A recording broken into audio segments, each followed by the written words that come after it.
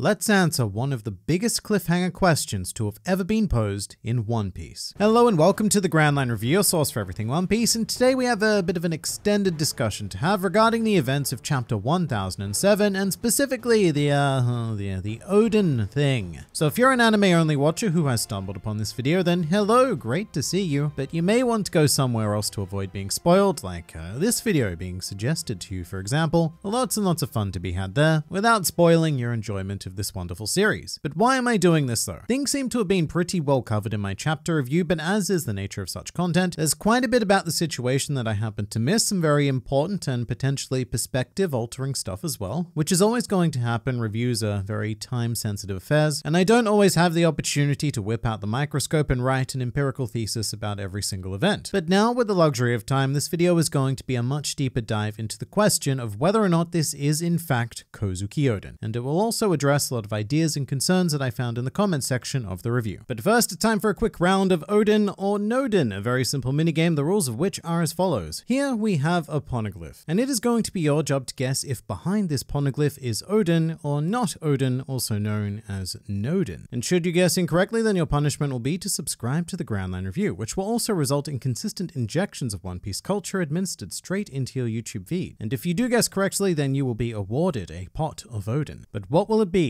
Oden or Noden? Please do select your choice now, and we shall reveal the answer in 3, 2, 1, and bam! It's Bunbuku the Teapot, so that's a definite Noden. And if you guessed incorrectly, then you know the thing to do, and please do say hi in the comments below if you are a new member of the Grand Fleet. Welcome. And to begin, I want to immediately debunk one train of thought, which is that this figure is Higurashi. Now, if you don't remember Higurashi's name, then that's fine. She's probably better known as the Old Hag anyway, but it did quite legitimately surprise me just how many people stated that this had to be her, when in reality she is probably one of the only characters in the series who it is guaranteed not to be. If you're a very casual reader or watcher of One Piece, then I guess I don't blame you, because it can be tricky to put all of these pieces together, but Higurashi was able to shapeshift thanks to the Mane Mane no Mi, a devil fruit now possessed by Bon Clay in the modern day. So due to the very fact that Bon Clay has this ability, that confirms that Higurashi is dead, along with Kaido's words during Oden's execution when he stated that he had killed her for interrupting their fight. So it is definitely not the Old Hag. Next up, there's also an incredibly popular thought thread that this Oden is in fact Katarina Devon of the Blackbeard Pirates, wielding her ability of the Inu Inu no Mi Model Kitsune. Now, I did briefly address this in the review, but I was quite dismissive of it, and I probably didn't make the reasoning why clear enough, because there are several reasons why I don't think it's Devon, the primary one being that Blackbeard's focus is not on Wano. The last we'd heard from him comes from chapter 956, where we have the following very vague statement: "Pack your bags onto the ship. If the Navy's going to take it, I might as well claim the prize," heavily implying that he is currently directly challenging the Marines for whatever they're after. And this could be literally anything: a poneglyph, an ancient weapon, a devil fruit, whatever. But whatever it is, we know it's not on Wano, because a conversation between Fujitora and Sakazuki in chapter 957 about the alliance between Big Mom and Kaido sees the fleet admiral state the following: "And at a time when we're too busy to do anything else, it's just the latest disaster," which is Sakazuki clearly stating that the Marines have no time or resources to focus on Wano, which means that whatever Blackbeard is competing with them for is also not on Wano. And yeah, I know a lot of fans like to speculate that Blackbeard will stroll in at the last second to deal the final blow to Kaido and take his devil fruit, which is thought by us and us alone to be the strongest of the Zoans, and also road poneglyph issues and whatnot, but I think that's very wishful thinking, just like the whole revolutionary army on Wano idea. These are things playing out in the background, setting us up for the next saga, not necessarily this one. Now, with that said, there is a possibility that this is Devon acting alone, sort of like Jesus Burgess during the Dressrosa arc, but I have problems with that as well. One of which being despite the fact that she could conceivably know what Oden looks like, due mostly to the fact that Blackbeard spent a couple of years sailing with him, Devon would still have no knowledge of his relationship with the vassals, aside from Izo, Nekomamushi, and Inuarashi. But even with those three, this facade would break almost immediately. Now, one thing I should point out is that many have compared Oden's pose to that of Katarina Devon's. It's quite a subtle thing, but this Oden and Devon both put their hands on their hips with their wrists and palms facing outwards. And that seems like a pretty wild Devon confirmed connection at first, because I really don't know anyone in real life who uses this as a casual resting pose. If you do, then please let me know in the comments down below. You're weird.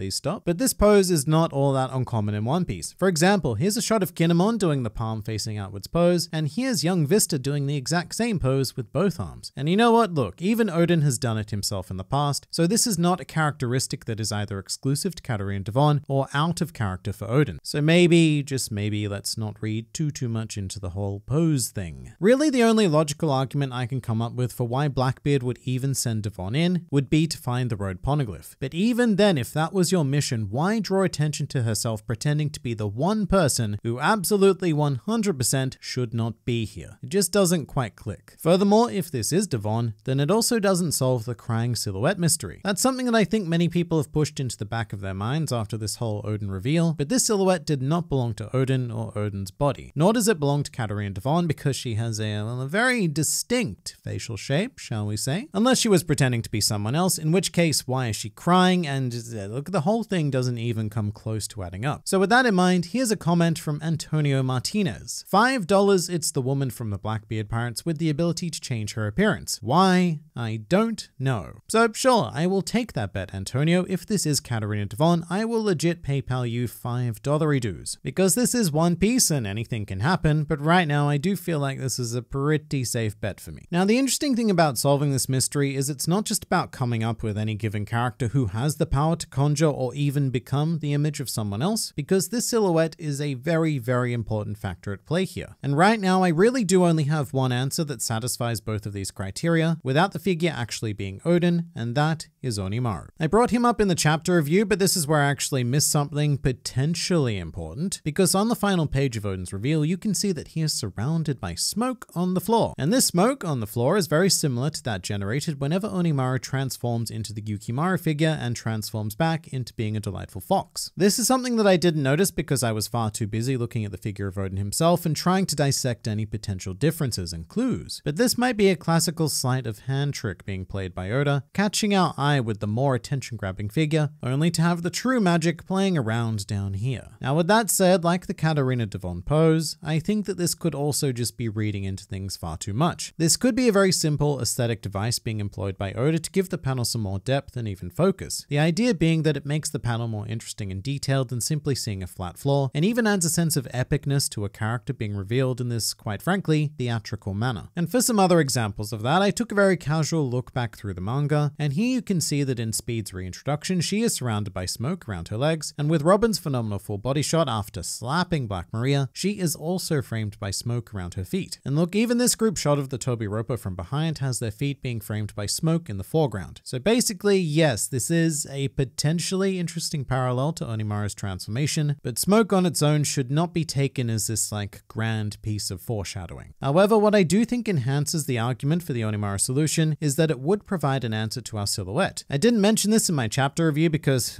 quite frankly, I forgot, but the very last place we saw Kozuki Hiyori was in Ringo during chapter 955. It was a brief flashback of her refusing to join the Allied forces for her weird reasons, but this very potentially places Hiyori with Onimaru, who was also last seen in Ringo. So at the very least, that would satisfy both of our questions here. The figure of Oden being a transformed Onimaru, and Hiyori being the crying silhouette. And what's more is that Hiyori would still kind of be keeping her word. I dismissed it very casually earlier, but she said she would refrain from meeting the others because sentiment is forbidden before battle. So tending to them while they were unconscious still very much sort of keeps that intent alive. So I'm actually feeling pretty good about this as a more skeptic solution. The only question I still have is why Oden? Whose bright idea was it to have Onimaru transform into Oden, and what purpose does it serve to deceive the vassals like this? As well as to, once again, draw incredible amounts of attention to yourself by impersonating the one figure whose very face would see anyone seeing it into pure shock. And there's also the question surrounding if Onimaru can transform into more than one figure, and if so, can he do it without keeping the trademark swirly eyebrows that do carry over into the Yukimaru form? Because the thing about Onimaru that we haven't touched on is his powers are almost certainly devil fruit related. Magical shape-shifting creatures, well, they just don't really exist in One Piece, and almost everything has a devil fruit related explanation. And with that fruit surely comes limitations, and I just don't know if Oda would create a third power that allows users to mimic others, but all of that is pure speculation. Regardless, I do think it's one of the better explanations to this whole Oden problem. Next up, let's talk about the Kanjuro theory a bit more. The idea being that Kanjuro is alive and would be capable of crafting a picture-perfect Oden thanks to his devil fruit abilities. And I think it's a fine enough idea, and it does sort of answer the lingering question I did have with Onimaru, which is why Oden? Because if Kanjuro was, for whatever reason, genuinely trying to assist the vassals, then why not create the most powerful thing he can think of? That thing, obviously, being Oden. He's also kind of confusing and just twisted enough to very much defy reason. There wouldn't necessarily need to be a logically sound purpose for Kanjuro creating an Oden, and if anything, it may even open up some interesting potential if he were to draw multiple Odens, and Kaido finds himself having just like a mental breakdown at the sight of an army of Odens. Although come to think of it, what would the collective noun be for a group of Odens? Because I'm going to say it's a pot. A pot of Oden. Now, many people in the comments also brought up Kanjuro's anticlimactic death, citing it as evidence that he still has some sort of future purpose that could be being enacted right in front of our eyeballs. And as much as I would personally like him to, that also may not necessarily be the case. It does feel very anticlimactic, but the more you read into the situation, the more that kind of seems like the entire point behind his death. For those who don't know, Kanjuro was an actor and he was raised in a theater troupe, and his design is even based on a traditional kabuki performer. And the whole concept behind his death is that the worst possible fate for an actor would be to die off stage, because it means that their character does not get to milk that delicious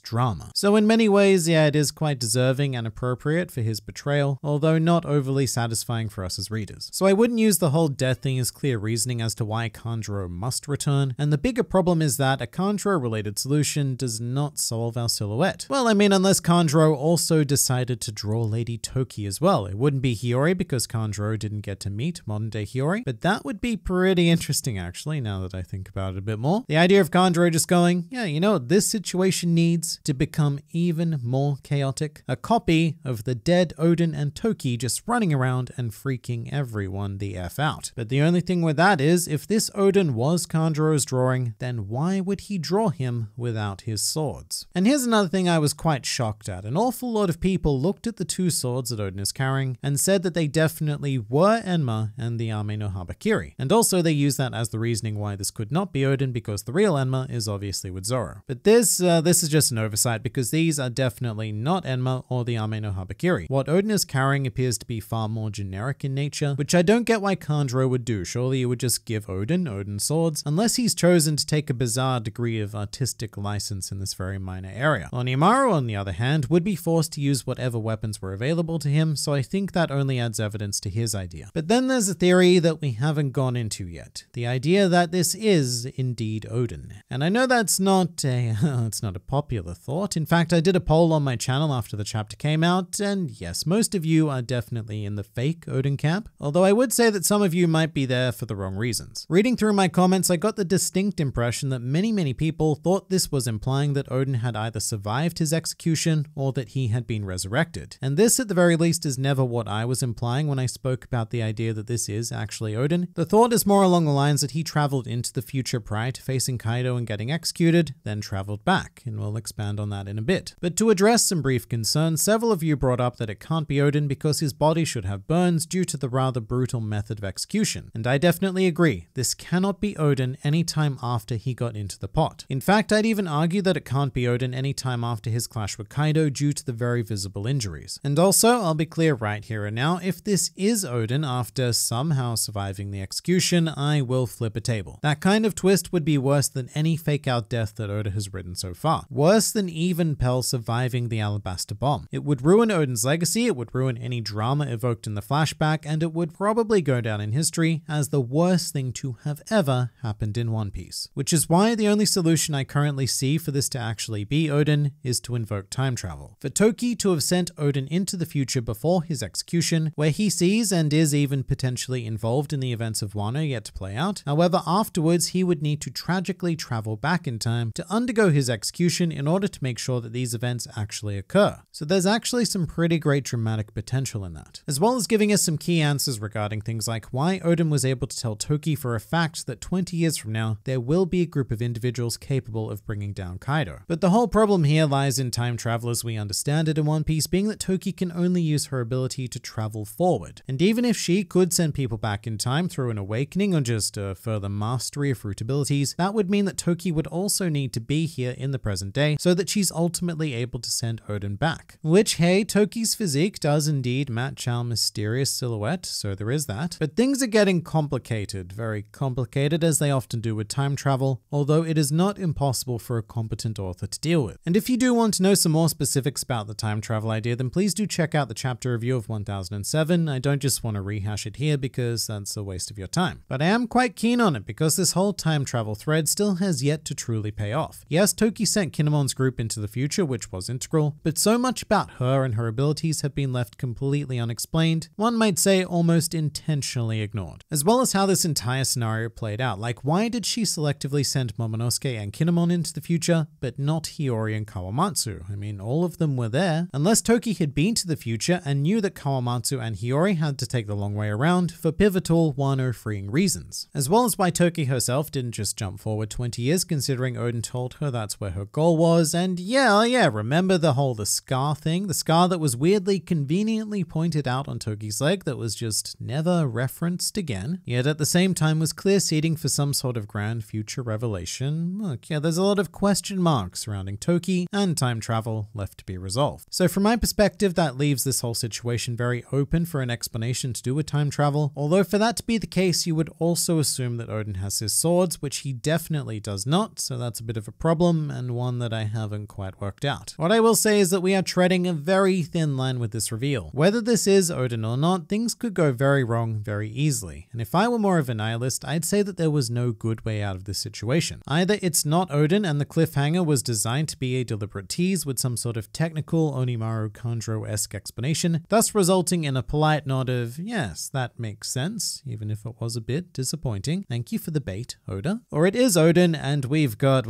some hardcore explaining to do. And nothing I've said here accounts for all of the potential unknowns. For example, in the comments of the review, I saw all sorts of crazy ideas proposed, like perhaps this incarnation of Oden is a Haki-esque force ghost that may have been released with Zoro wielding Enma, or even that the vassals are all undergoing some sort of mass hallucination and are actually seeing Yamato or something, which, look, it's creative thinking, I like it, but it's very much on the wrong track, especially since Yamato is in the polar opposite location to them. And hey, this could also be a completely new devil fruit ability, perhaps one wielded by Hiyori that somehow allows conjuring of an image of Oden without his swords, which is, I mean, man, that sword factor is just what really throws a lot of these ideas completely out of whack. Whether it's Kanjuro's ink, Toki's time traveling, or any number of left field options, the fact that Oden does not have his swords is a very puzzling feature, and it leaves me thinking that the Onimaru explanation is probably the best one. Oh, and just because I didn't specifically address it earlier, it's also definitely not Bon Clay or another user of the Mane Mane no Mi. Bon Clay is currently alive and impelled down with no knowledge of Oden or Wano whatsoever, much less the ability to touch Oden and take his physique. So just getting that in there before all of the Bon Clay comments appear. In essence though, what I think and what I hope are two very different things. I legitimately hope that this is Oden, and I hope that Oda has a great explanation surrounding his presence and begins to pay off this Toki time travel power thread. I think it would be an incredible twist to be fighting alongside Oden in this conflict against Kaido, and a true X factor that might finally explain how we are ultimately going to be able to overcome two of the four emperors. With that said, my brain won't allow me to fully invest in that idea because there are too many much simpler explanations available, even if none of them fit particularly perfectly. But if you'd like to examine some more crackpot ideas, then please do feel free to check out the One Piece Crazy Theories playlist. Lots of wild ideas, so I look forward to seeing you there.